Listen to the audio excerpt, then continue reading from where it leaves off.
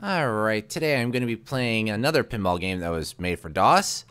Oh, and also had a PlayStation release called Extreme Pinball. Now, last time I talked about Epic Pinball and whether more tables in a pinball game would make for a better game. Well, this time around we're going to take a look at 4 tables. There we go. As I was saying, we're going to be taking a look at 4 tables this time instead of 13. Just see if that theory of mine really stands out or not. And of course we're going to take a look at Rock Fantasy first, my favorite of the bunch.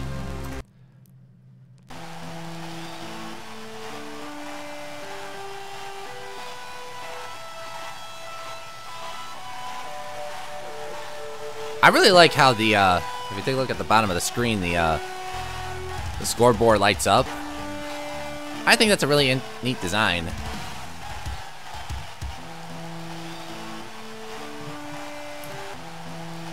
Now, one thing I will mention in the background, there's background music going on, and just like an Epic Pinball. Except this one feels a little more, how you say, like, yeah, we're ready. Whereas an Epic Pinball, it's like, okay, let's get this game going here. Time for us to get started. Oh, and this is kind of like the band starting to warm up before the performance. Now the show begins. Now, am I going to be able to cover all 4 tables? We'll see.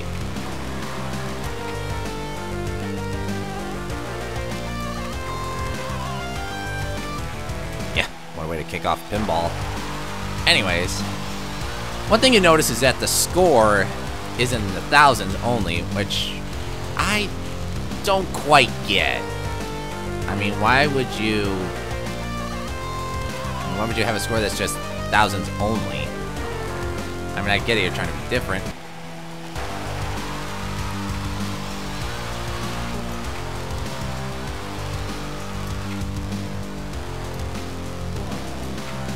Now, what was I talking about? Oh yeah, the score. Why they would just program for thousands only instead of like traditional pinball scoring is beyond me.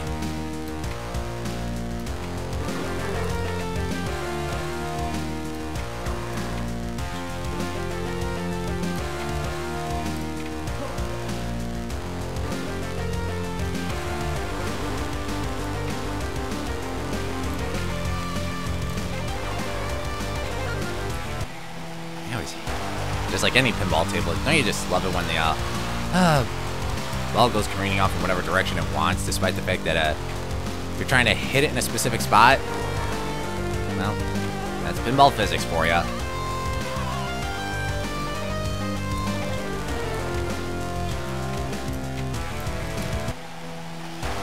This is getting on my nerves.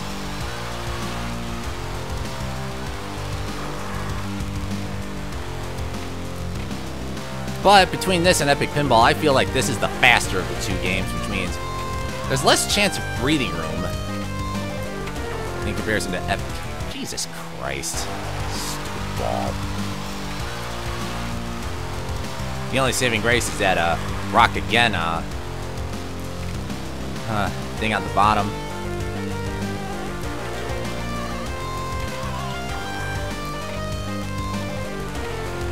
Take a vacation. Yeah, I could use one right about now.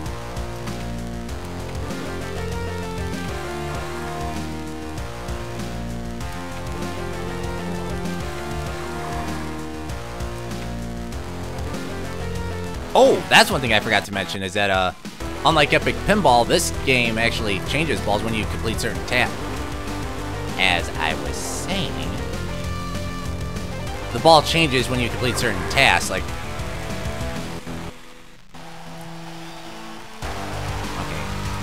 as I was saying, the ball changes when you complete certain tasks, which I think does add a little bit of depth and dimension to the game.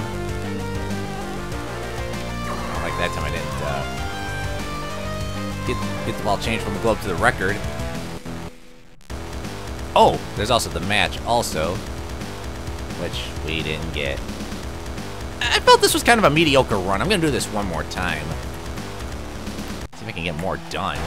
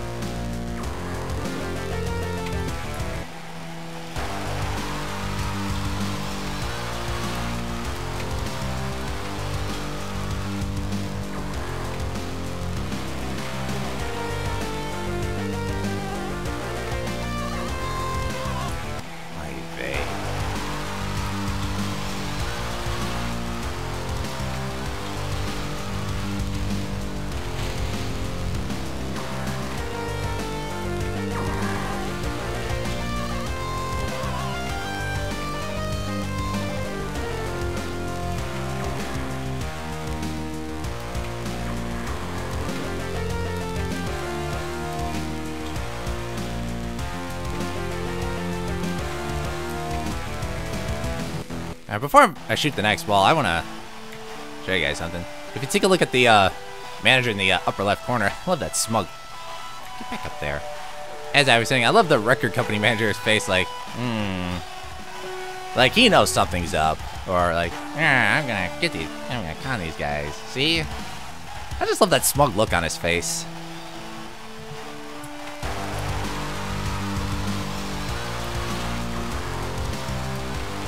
But if there's one thing that this table really knows how to do is interrupt you again and again and again.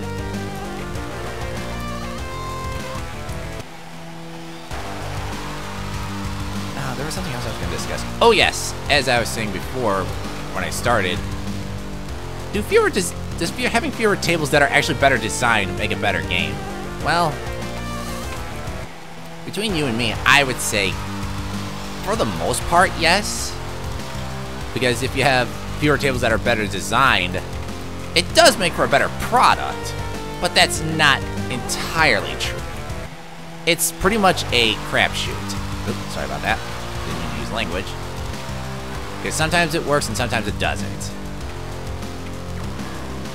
It also just depends on who you're catering to.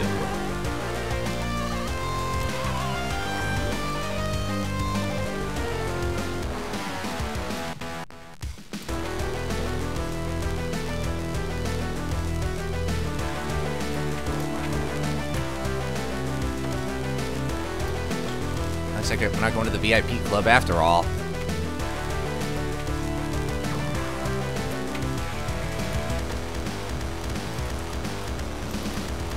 Yeah, whatever. Anyways, moving on to the next table. Urban Chaos.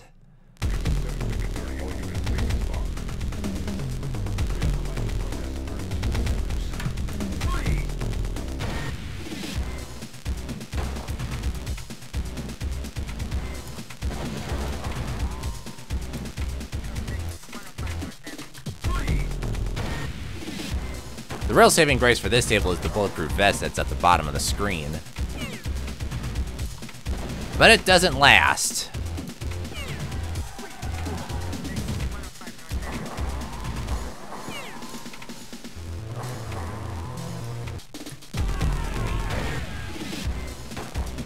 This is just not going well for me, and I don't know why.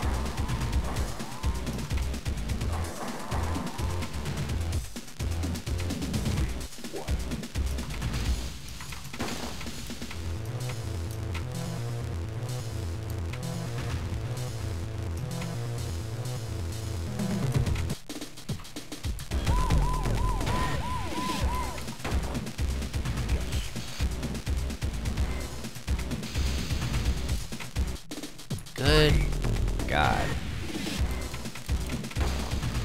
Like I said, this is just not going well. I don't know why.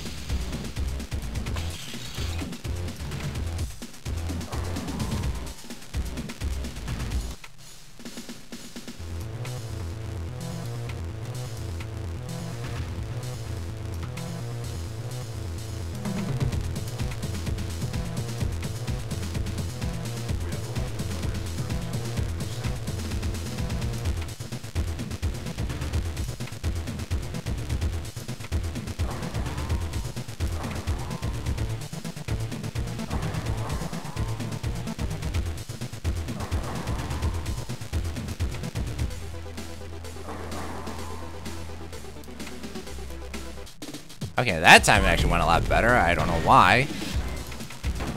It seems like there's always that one ball that takes care of everything for you. And I just don't know why.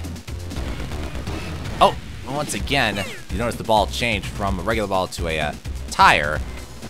That's the interesting thing about this game, is that only 3 of the 4, as I was saying, 3 of the 4 tables allows you to change your ball. As you notice in the Rock Fantasy, you notice that it started off as the world spinning around. As I was saying. As you notice back in the Rock Fantasy table, the ball changed from the globe to a record. Now, when you progress in the Rock Fantasy table, the ball does change. It goes from the globe to the record to a gold record to a platinum record.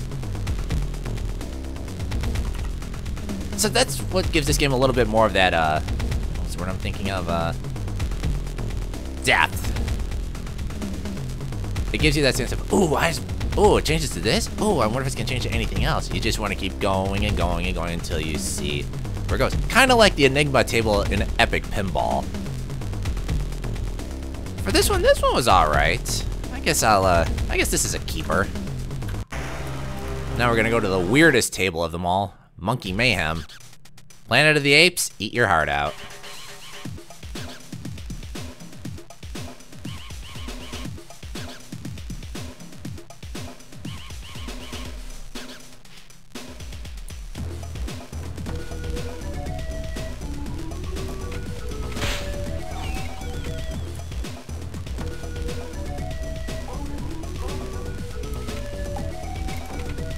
Oh,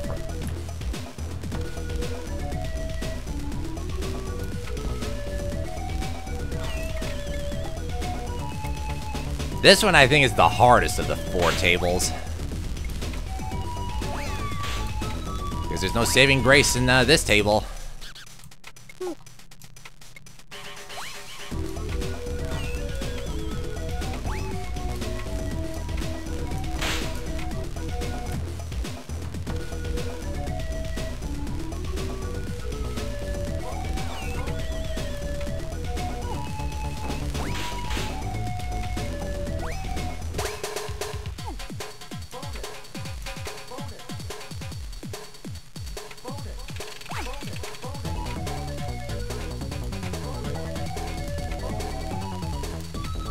Of course, just like all tables of pinball, there's always objectives to complete. Some easier than others. Like this one right here, I'm doing real well on getting monkey stars to get coins.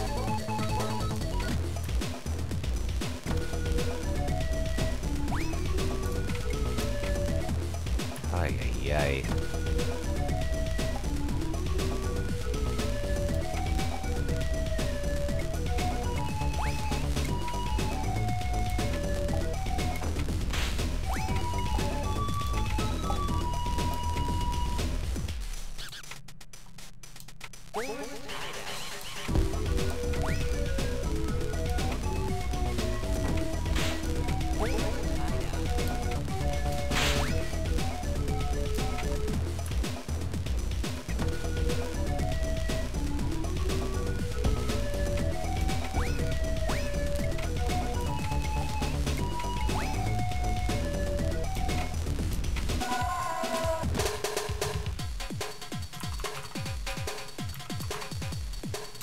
Let's try this again. Because I felt like this just wasn't a very good run. Because I mean, I know I could do way better.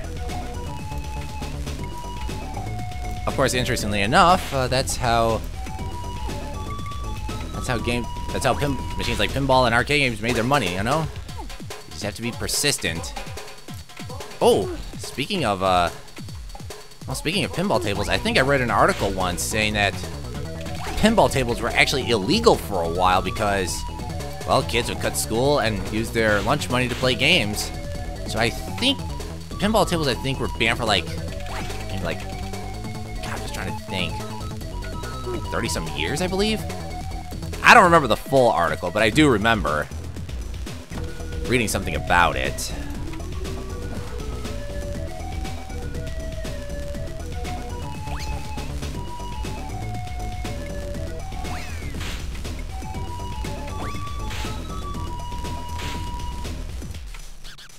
And of course, if anyone can verify that, let me know.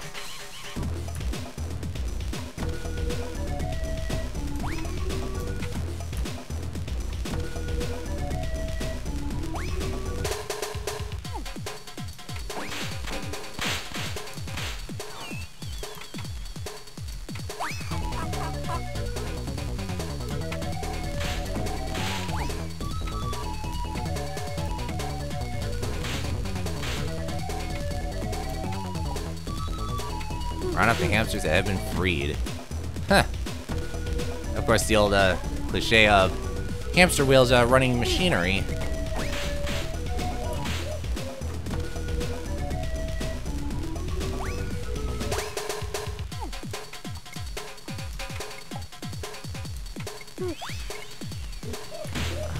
Yay, this... Like I said before, I think this is the hardest of the tables, but I think it's also the worst. But not for the right reasons. Well, I think that pretty much sums it up. Whatever. Finally, we're looking into Medieval Knights. Which, from a designer's perspective, I think is the best. Because, I mean, if you just take a look, as it's scrolling right now, yeah, it doesn't look too difficult. It's not too easy. It's just, I think it's just perfectly balanced.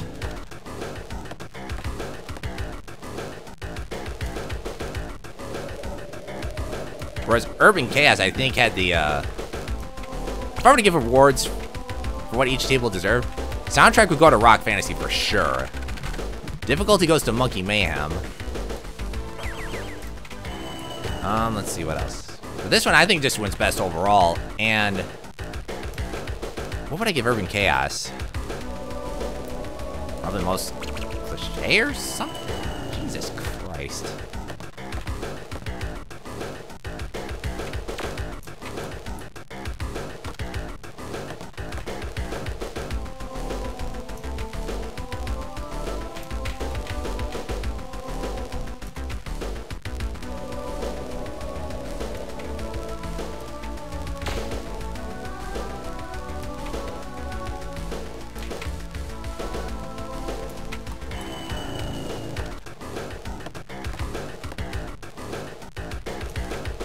Although I think at this point I might have to retract what I said about this one being best overall. The way things are going right now.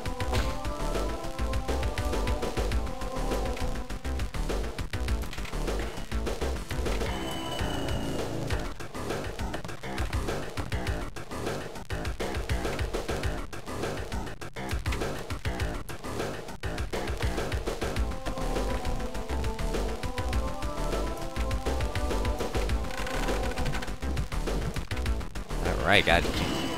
Well, that was short-lived. Got to change to a ring.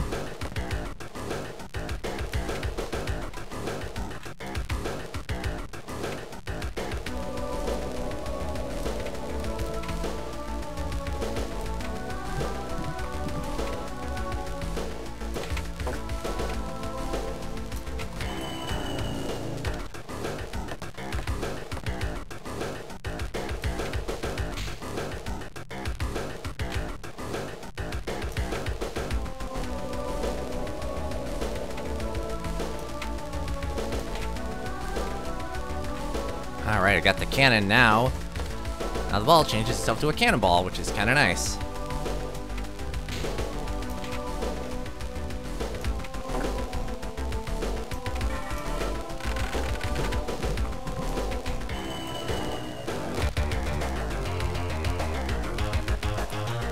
Alright, let's do this again, because I felt kind of robbed on this one.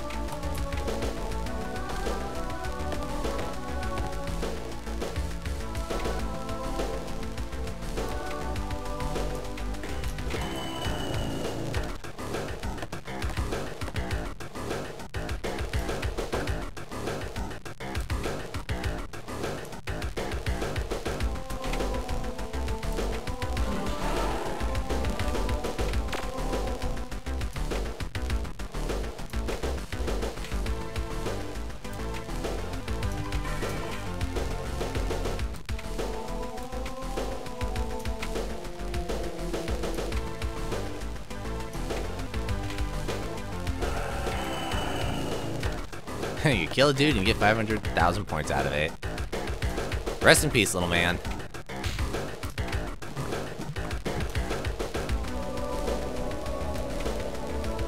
Alright. Finally, one objective completed.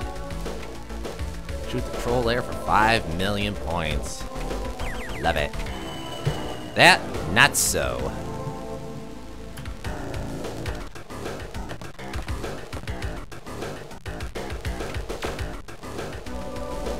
Alright, now we get to shoot the Mega Cannon again. Joy.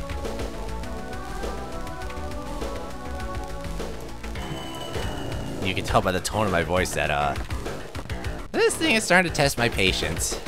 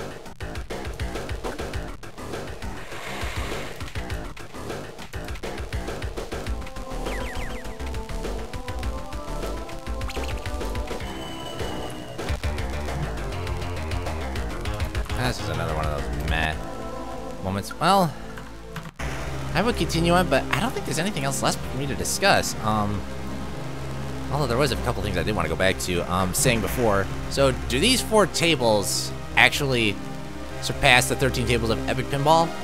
Like I said before, on one side of the coin, yes, because these tables were better designed and they have more going on instead of feeling more like a carbon copy of the preceding table.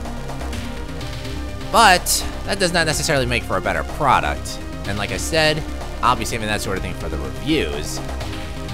I think between this and Epic Pinball, I think the physics were a little bit better in this game than they were in the first game. But of course, nothing can beat actual pinball because, well, there's a huge difference between actually hitting the buttons of the flipper with your hands versus hitting the keys of a keyboard. But I digress. Anyways, like I said, there's really not much else for me to talk about. So if you tuned in, thanks for listening, and I will see you all next time.